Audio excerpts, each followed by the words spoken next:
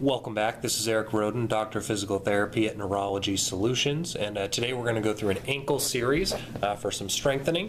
We're going to begin with some active range of motion. So this is Lorna. She's demoing for us today, and I'm going to narrate through it. So we're going to start with kind of a rocking from a heel raise to a toe raise, and we're going to do 2 rounds of 10 with this. So let's begin.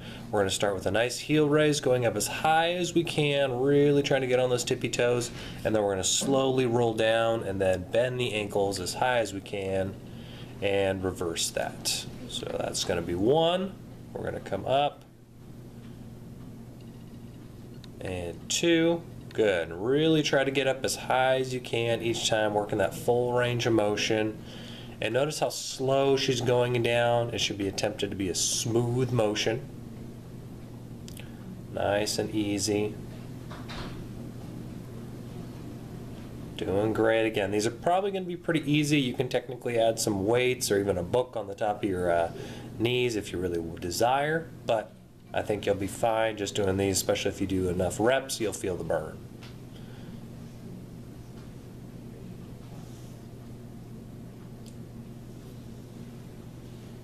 7. Let's do 3 more.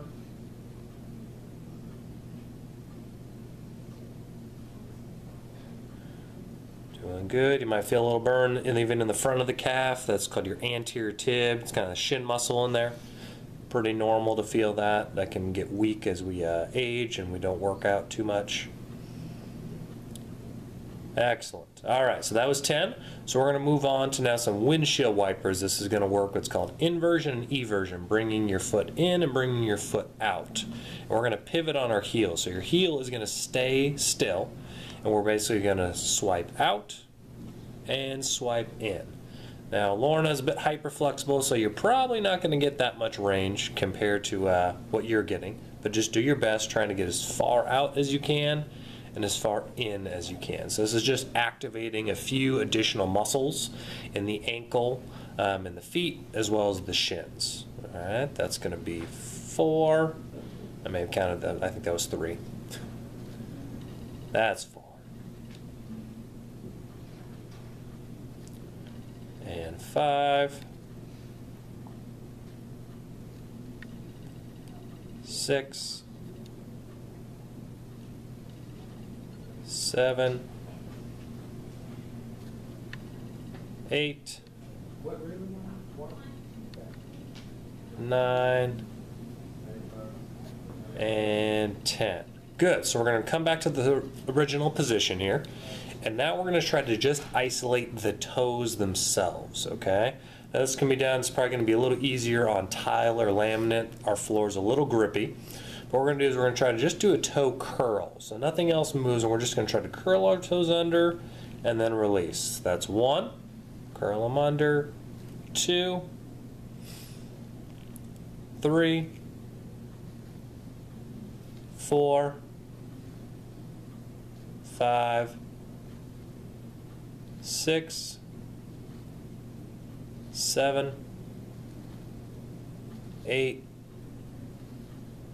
9, almost there, and 10. Now this one's going to be a little harder. You're going to try to keep your foot fully planted on the floor and only try to lift up your toes, okay? So these are your toe extension muscles. So Lauren's doing a great job there, and again, she's got good flexibility. You may barely get them off the floor. That is totally acceptable, okay? We're just trying to activate those top of the foot muscles called your extensors. Those tend to get a little weak, or they just don't like to behave themselves, so we're going to try to isolate them and focus on getting those active if we can. Should be 5, 6, oh, just kidding. 9, last one more, and 10. Sorry, I'm terrible counting here. Okay, good. So now what we're going to do is we're going to add in a little resistance. So we're going to do some inversion and eversion utilizing a band. So Lorna's going to put a band around one foot. This can either be tied in a knot, or just for the sake of this, we're just going to loop it around. And she's going to basically angle that band a little bit to the side so she actually gets a different line of pull there. And then she's going to do that same kind of windshield wiper motion that we did initially, in and then slow out. And it's very important you want to have control in and out of the motion, because that's what's called eccentric. You're lengthening those muscles in a controlled fashion. That's 3. You're doing great. 4. 5. 6. Make sure you're counting out loud and breathing. 7. 8. 9. And 10. Good. We're now going to move to the other side. So you literally just flip to the other side. If it's too hard for you to hold on to, you can also attach it to the table, anything sturdy. And we're going to begin. We're going to go out now. And again, slow in for 1. You can see that's actually a little harder on the eccentric part. Lauren is focused in and she's got it dialed in now. That first one you saw a little shake. That's going to be pretty normal for most people. 3. 4. 5.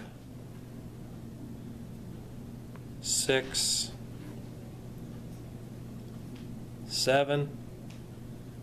Make sure you're breathing. 8.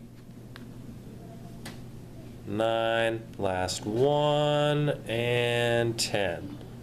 Good. So these will be repeated on the opposite foot. And then I would recommend you doing at least 2 or 3 rounds of these if possible. Again, this is a nice, just very simple foot strengthening and ankle strengthening series. Thanks for joining us. We'll see you next time.